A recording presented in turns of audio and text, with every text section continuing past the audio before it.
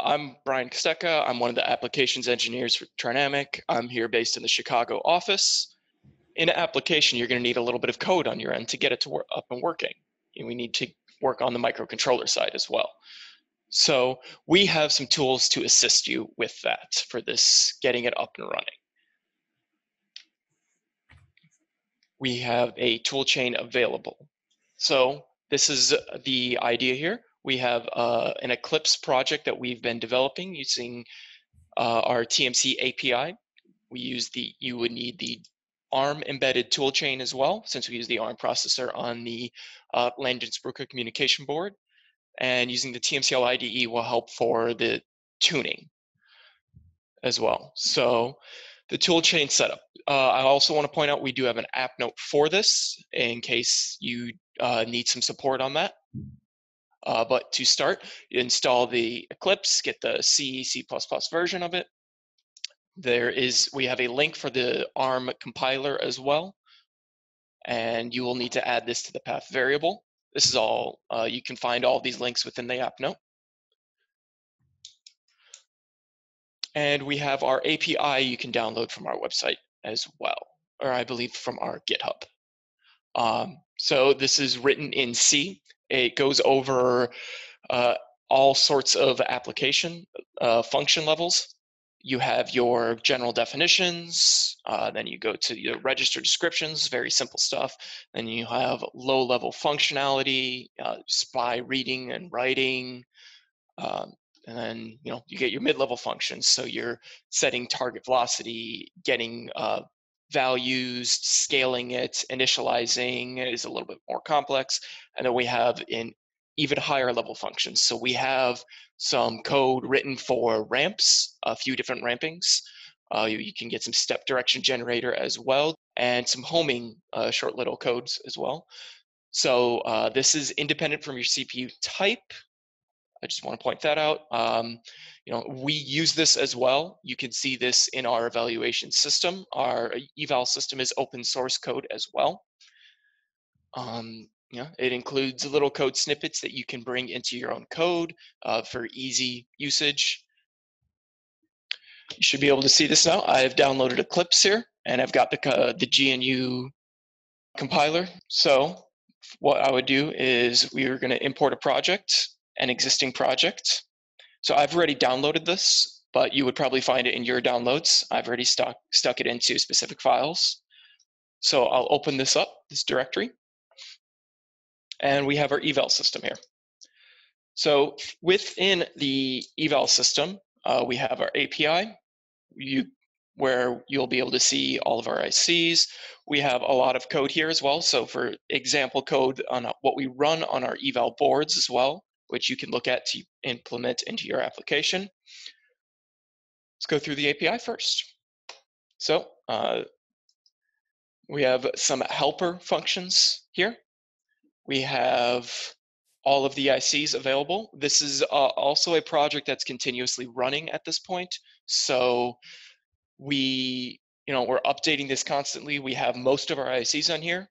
So let's first look at, to open the registers. So we have all of the registers set up here, so you don't have to worry about that. It's easy implementation. So you can, rather than having to type in 0x3b, you have the name of it.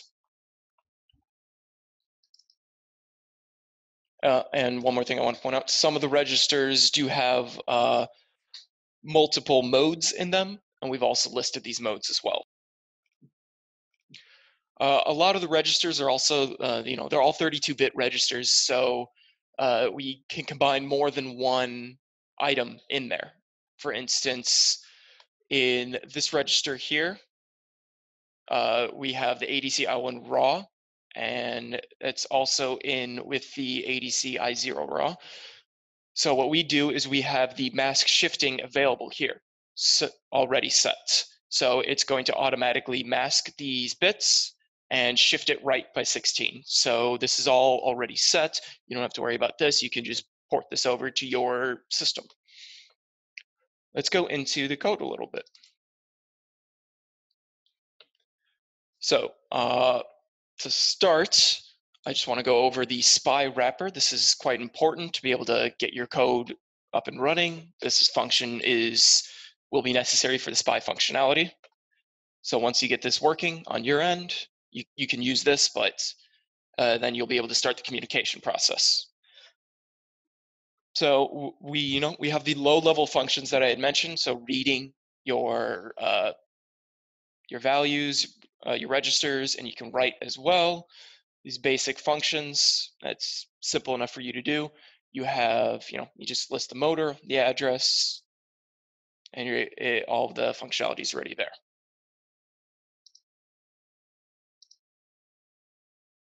Let me close these all so it's a little bit easier to read. We get the torque values as well. So this is a little bit more higher end than just reading an integer or reading the registers. It's not complex though. We have, since we've already included our header file, we have some functions already integrated.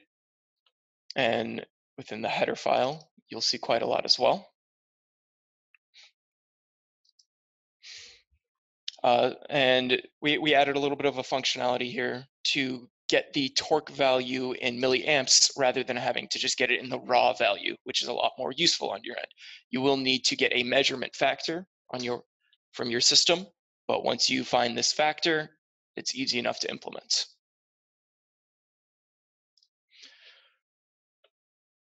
And obviously, we have some of the higher level functions that I had mentioned before.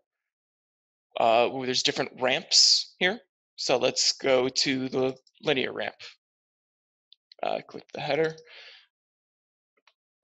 So this is all available for you. You can either create your own linear ramping on your end, or you can use this one. It's all available for you. This is all, just a download away. And there's also some other, functionality like the encoder initialization. It's a little bit more complex than the other ones that we had been going over, but it's still available for you. This is all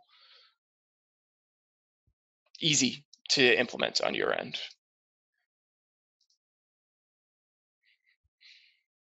All right, so there is one thing I did want to actually show you as well. So after you've already done all of your tuning in the TMCL IDE, what you can do is you can go up here through the register browser. You can do an export to your C code. So once all of these are loaded, I'm in the virtual mode right now, so you don't actually see anything, but you would have your values set here. You can export options, and go to the export C.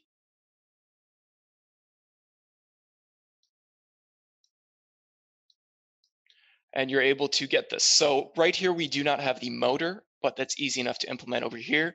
We would just go add a space there just for convenience sake. And it's added into everything here, and you can export all of your files to C code and easily transfer it over to your end.